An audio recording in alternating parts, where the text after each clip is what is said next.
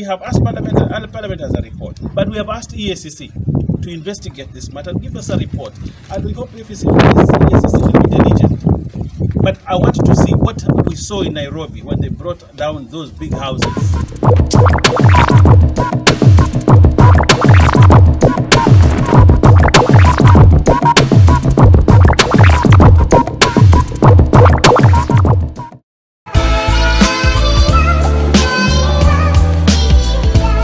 So where we are today, this is the new Watamu Technical Training Institute.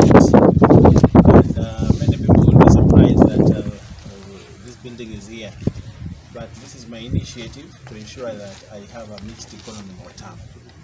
My idea is that if Watamu continues to just depend on tourism, with the fluctuations and the problems we have in tourism in this country, we may not sustain the people here. So I had this idea of putting up a college here. Now this college becomes an opportunity for not only training, but also to spur economic growth for the region. So for me, this is a project that will cost us around 160 million, and I want to thank the president of this country for allowing me to have the money to put up this institution.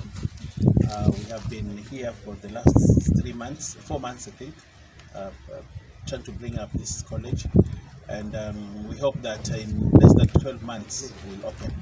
The equipment for this college is ready, and the programs that will be taught here include engineering, include hotel management. You don't have to go to Italy to go and train to be a hotel manager. That can be done here. So I'm bringing training also to support the hotels which are here, because our people get paid very little money because they are employed as untrained, or they are trained in the hotel. They don't have papers, they don't have certificates, but this college will train hotel management and all cadres in the hotel industry, and that gives us an opportunity. If it's F&B management, it will be done here. If it is housekeeping, it will be done here. If it is catering, if it is tour guiding and languages, it will all be done in this place.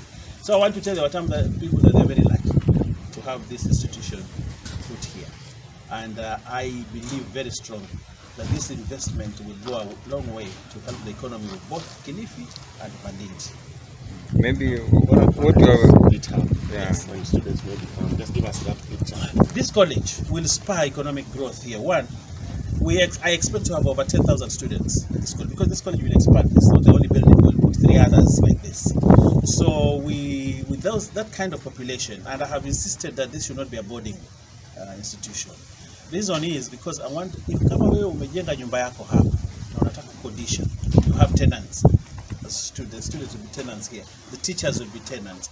The amount of money, the turnover in terms of cash that will come from this area, this college, is in terms of hundreds of millions, which will go into the local economy.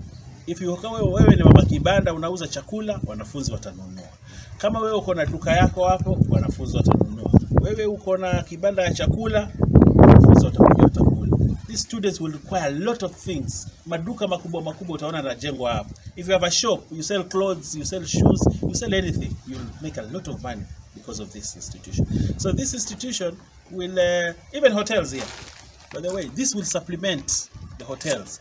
Because people will come here, they'll want to spend their money in the hotels here.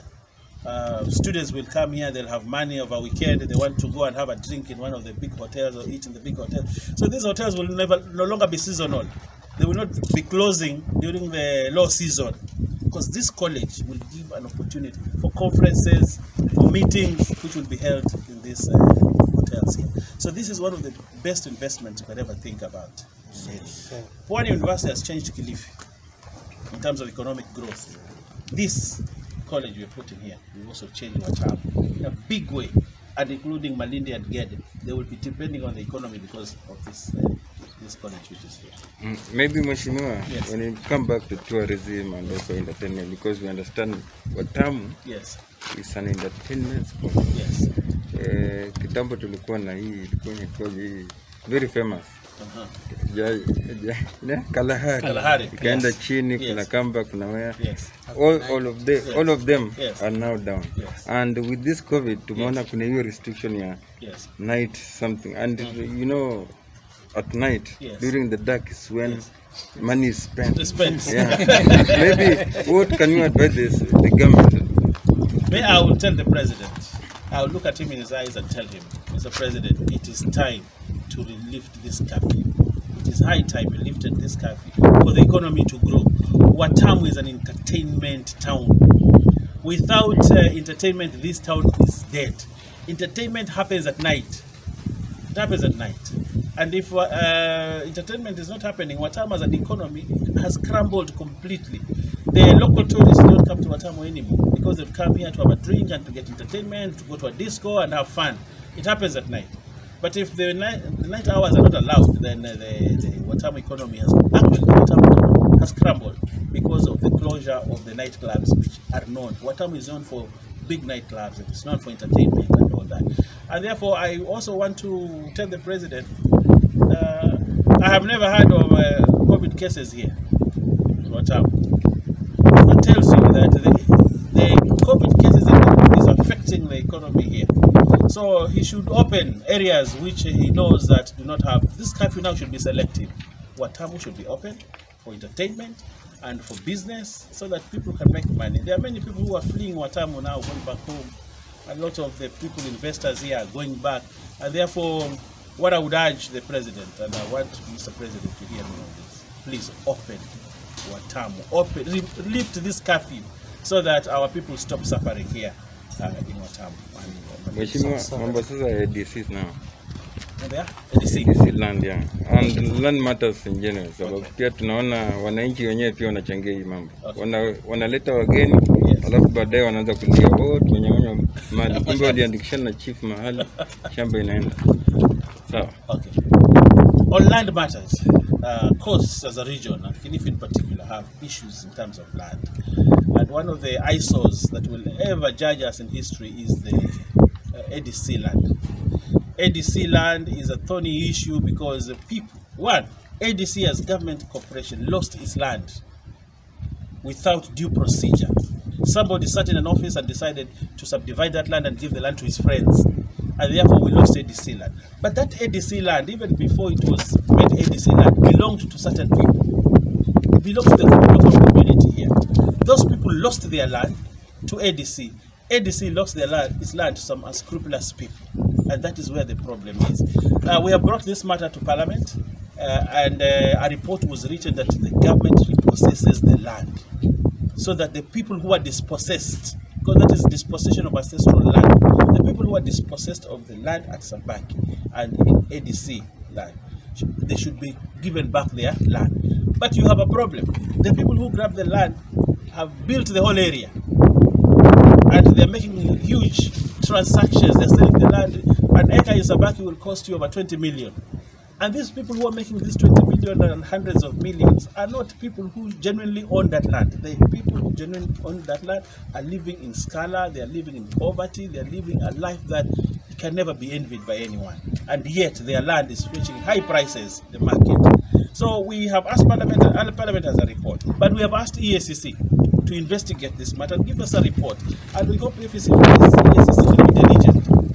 But I want to see what we saw in Nairobi when they brought down those big houses in Nairobi. We would like to see it happen here in Malindi, so that justice is seen to be done for the people, of course, especially on the ADC land. We want the land, ADC land, repossessed and given back to the people who are dispossessed by the people who took the land away from them. There are those, yes. There are those who have been allocated land, yes, in places like Magarini and elsewhere, yes, and they are now selling their land at very low prices. Yes, yes. What is your advice to them? No, my advice to the cost. Because of poverty and other exigencies of life that we have, people have been selling land. But I want to tell them that the value of the land that they are selling right now, they're selling it throwaway price. And yet that land can fetch a lot of money in future. My advice to them is to stop selling land. Stop selling land. And ensure that they use it as a factor of production, so that they can make a livelihood out of the land. But if you sell the land, you are selling a factor of production, then you're remaining poor. So I want to tell the people that, our local people, stop selling land. Use it productively instead of just selling it and making quick money. Unakula hiyo pesa inaisha, unakosa mahali kwa kukaa. Another thing which I must say, there is a cabal of young people who are working in cahoot with some politicians to steal land from Kilifi.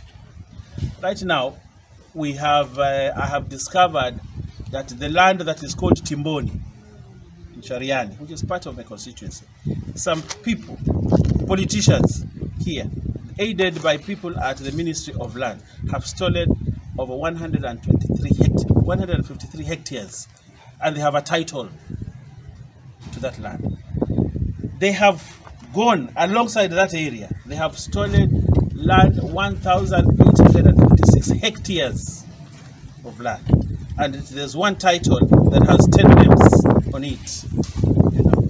And there are other transactions that are going on at the minute. I want to tell the minister, the CS for land, stop the theft of land at Kilifi from your officers who are working in cahoot with politicians, senior politicians from Kilifi. But if you will not do it, I will expose the people, because I have the documents and I know the people behind this scam. It's actually a scam. People are making titles aided by politicians from Kilifi. So I want to tell the people of Kilifi, be very scary. Your politicians are busy making titles on your land. You think that you own that land. There's a politician who now has a title on your land. And we thought that by maybe our CAS, yes, he has been transferred, yes, that when he's being appointed there, yes, he'll try and straighten things. Maybe. No, I think the reason why the president removed our CAS from lands is because he failed to protect the land. In fact, he joined the people who are stealing the land. And I can tell you this anytime, that he joined the people stealing the land from Kilifi. And he's been aiding people from stealing our land, aiding people who are stealing our land, because he sits there. He knows where the lands are. And I can tell the people of, especially the people who are south of Takau, that your land is gone. Yes. And the person who sat there, who we thought would take care of our land, actually aided people to take away the land from us. And I'm not saying this because I'm saying I have evidence of thousands and thousands of acres that have been excised, you know, and given to people who are proxies, you know, who are proxies through the county government of Kilifi. People who are proxies and titles are given. And the government is planning to distribute 70,000 titles in the area. Government is, you know, I have studied this matter. Government is planning to give out 70,000 titles in Kilifi. That's what they say. But only 20%. Only 20% of those titles will go to people who are in Kilifi and genuine owners. The rest, people have taken thousands and thousands of acres. So when those titles are coming here, they must be audited. Who are the people among the 70,000?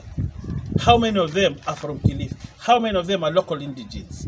How many of them are actually the people who deserve to get the land? Because only 20% of the state. The rest are people who are, you know, politicians from Kilifi in cahoot with other guys at the Ministry of Land that have taken the land. That one I'll tell you anytime.